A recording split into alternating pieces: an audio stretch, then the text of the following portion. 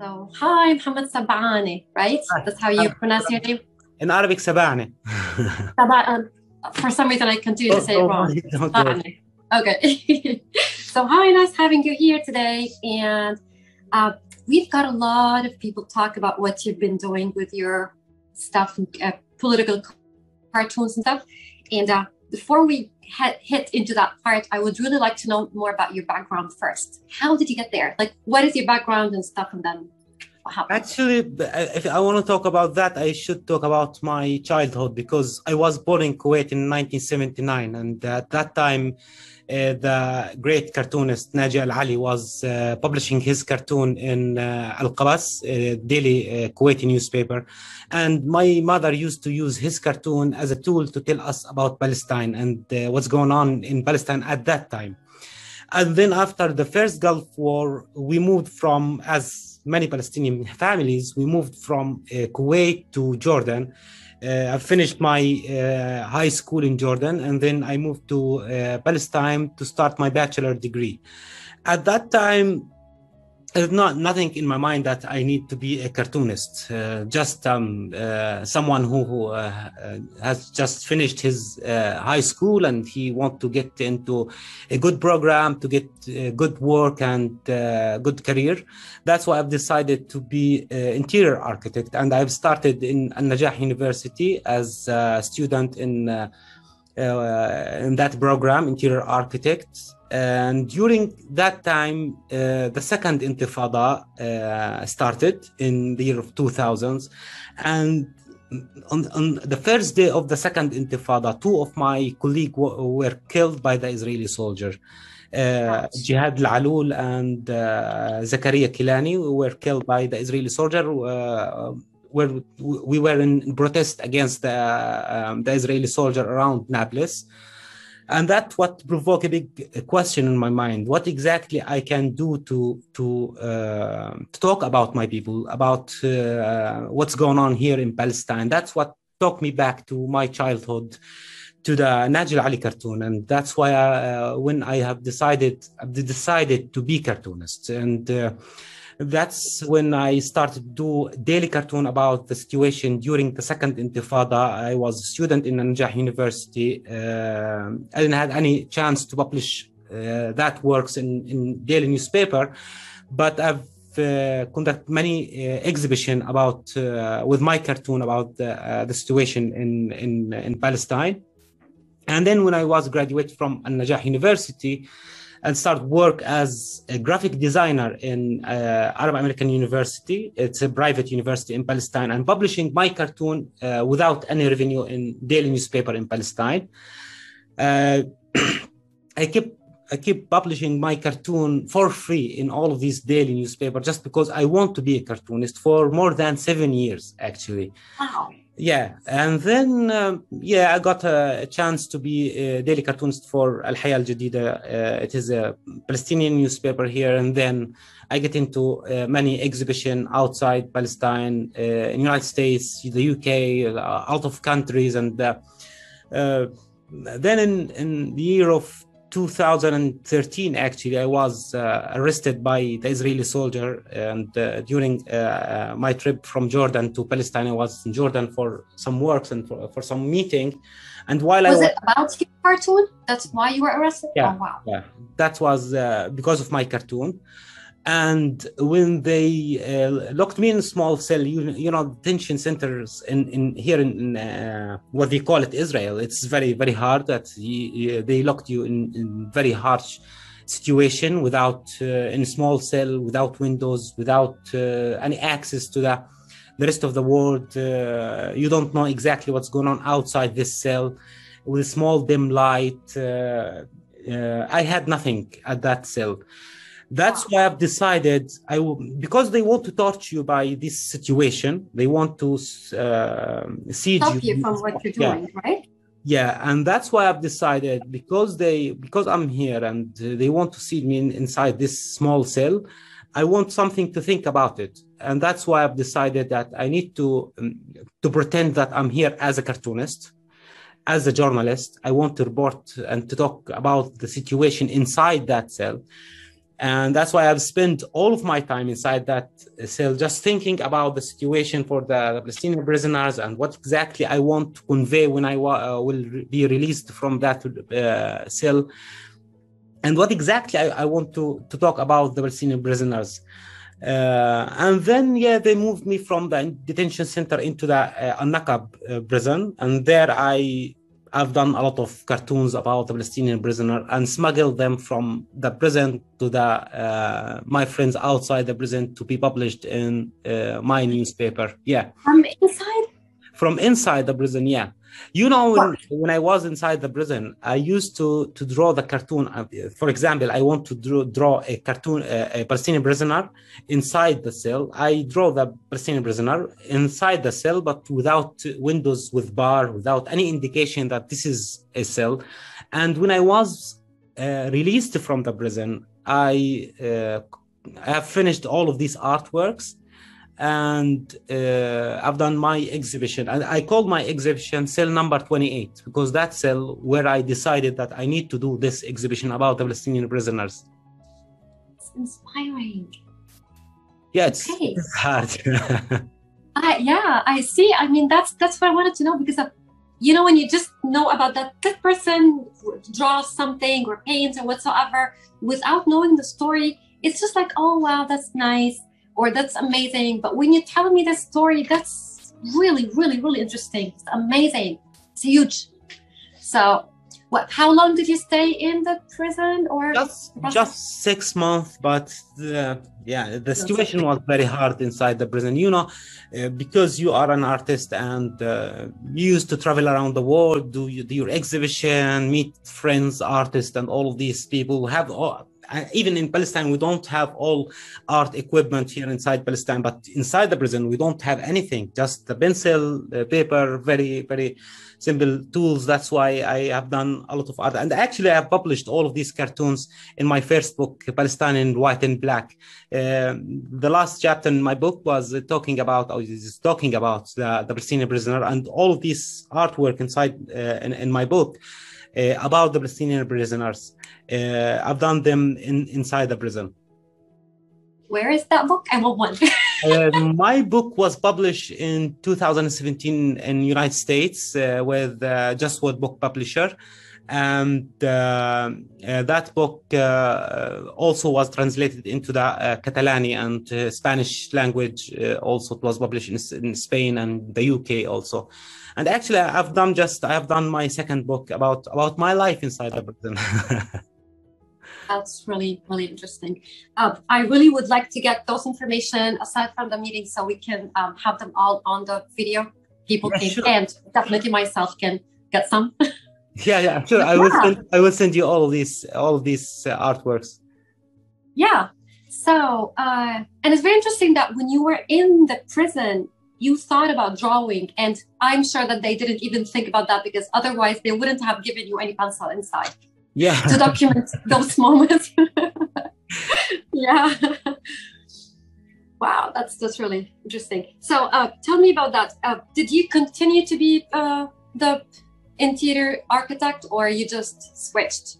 Yeah, actually, as a cartoonist, I think I cannot rely on the cartooning to live from the revenue from the cartoon, and that's also will dominate your mind and your political situation, political opinion. If you want to criticize anyone, you will be dominated by the newspaper, and that's why I don't want to rely on that to live from the cartoon revenue. And that's why I think I should keep work as an interior architect. And I've just finished my master degree from Chevening scholarship from the UK. I've finished my master degree in illustration, and I teach now in the same university, Arab American University. I teach the students some sketching for the interior architect program.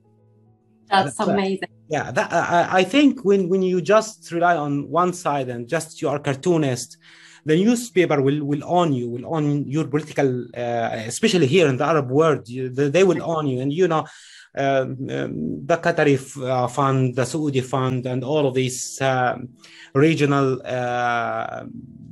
parties, and that's why I don't need to be part from this game. I want to be free when I want to talk about Palestine and our political situation.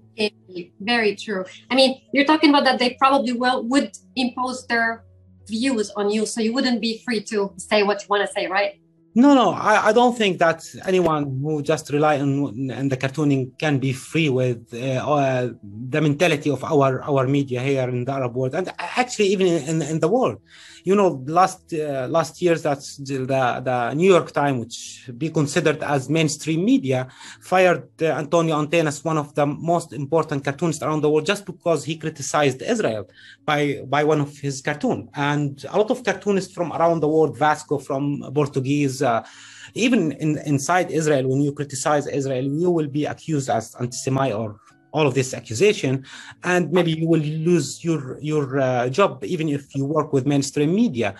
And the situation here in the Arab world, it's more difficult. If you criticize, for example, Saudi Arabia or Qatari, or you will lose your work, you lose your job. And that's why I don't think that I should rely in the cartooning. It's very, I think it's good to try or to keep working in one side as a cartoonist, that you will invest all of your time and your effort to improve your cartoon. But at the same time, you will lose your ability to criticize all of the political parties here in the world. Yeah. Okay, do you think, I mean, I believe yes, but tell me about the link between you studying the interior architect and how this helped you draw. You know, the interior architects or the architect also, it is part of from the art. It's art.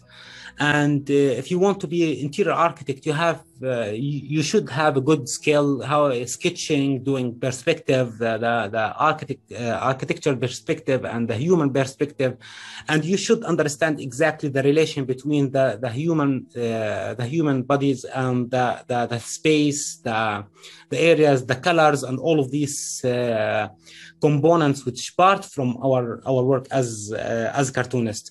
And that's what I think also, that's my undergrad program as interior architect improved my ability to be a cartoonist, and it is work together. If you want to be a good interior architect, you should have a good skill to do some sketching.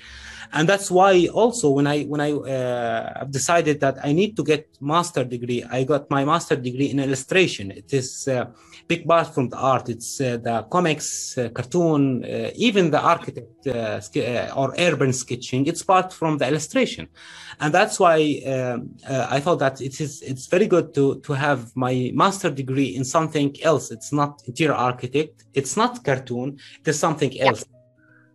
That's interesting. So when you decided to go for the master, yeah, go ahead. And now I have a very maybe crazy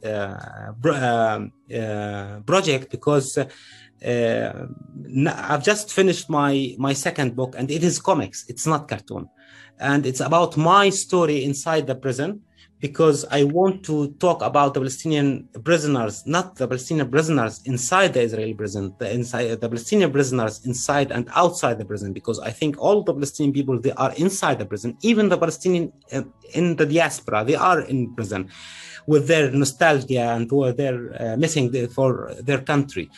I've done my second book with very difficult technique and very, very like strange technique. I have finished my second book with printmaking. It's relief printing. I carve each page and then print it as a relief printing. And that's how I did my second book.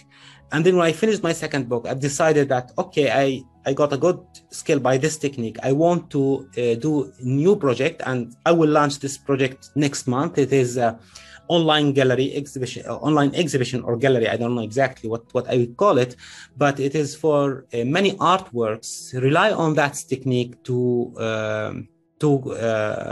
maybe to bring some art for the people, or to to bring some cheap art for the people. If you want to like have some art from Mohammad Sabaaneh, it's very cheap. It's just prints. And I will start my project with hanging all of this artwork in Ramallah streets. Wow. Because I do believe that all the people, the art should be affordable for all the people. If you want to own art, you should have this opportunity to have some art, or to collect some art for Mohammad Sabaaneh or another artist. That's why I've done this new project.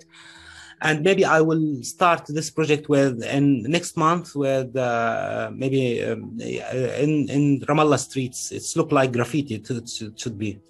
Wow. Oh, I'd really love to see that when it's there. Yeah, I will send you some of these artwork here. So if I ask you about your first piece of art that you've made, do you still have that? Actually, that was while I was 6 years old. I won a competition in Kuwait. It was arranged by the Palestinian Liberation Organization in Kuwait. I was 6 years old. I won the first prize at that competition, and I just remember that competition because Ismail Shammout, one of the most important Palestinian artists, who gave me he gave me his book as award as a prize for that competition. But also I remember that artwork because I draw like olives of tree and the Jerusalem, the Al-Aqsa Mosque at that artwork, but I don't have it actually. That would have been really, really great. Okay, what is the oldest thing that you have that is a piece of your art that you still have? Can you remember something? I'm not sure that was the oldest one, but I have one of my artwork that I will send you that artwork because during the second Intifada I used to live in Nablus, and you know when the Israeli soldiers used to break into the Palestinian city like Nablus, Ramallah, and Jenin, all the people, they have to be at their homes. And because I was a student with my colleague at that home, all of my colleagues, they were just thinking about their expensive thing, like their mobile, their money. If the Israelis will break into our home, where they will hide all of these expensive things. I was thinking just about my artworks because that's the only thing expensive that I have. And that's big. Yeah, I have some of these artworks. I still keep them. I don't, and I have another artworks that I have smuggled from the prison. I will show you all of these artworks. I'd really love to have them and have people and myself see them. That would be great. Sure. Okay, so going back to saying maybe that what you're planning for next, like your next book, and then where do you see yourself maybe going in the next few years? About that part, like just think about your career and your life and stuff. Actually, I don't have long-term plan for my life. For each stage, I want to just to think crazily what exactly I need to do. I need to do something new, and that's why I've done my last online exhibition, that's printmaking exhibition. I don't know exactly what my next stage. I was thinking maybe I will do my third book, comics book about our life, because my second book is it will be the first Palestinian comics from Palestine, because we don't have Palestinian artists, comics artists here in Palestine. Most of the Palestinian artists who have done some comics about Palestine, like Joe Sacco and Seth Tobokman, Ethan, Layla Abdelrazik, all of these artists from United States, but we have never done comics from Palestine about Palestine.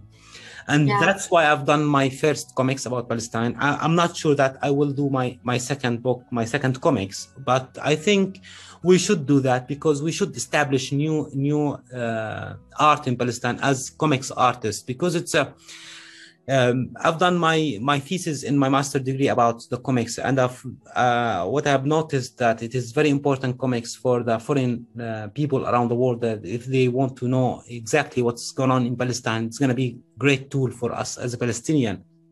But also, I think the printmaking technique and all this stuff, it is something, my passion now. I don't know if I will continue with this artwork or not. Mm-hmm. That's interesting. Well, I love that. I'm glad that we had this great talk, even if it's not. I think it's like we can spend hours talking about what you've done in your life. That's really, really good. Yeah, I'm very old. Yeah. No, I was just about to say at your very young age. Thank you. Yeah.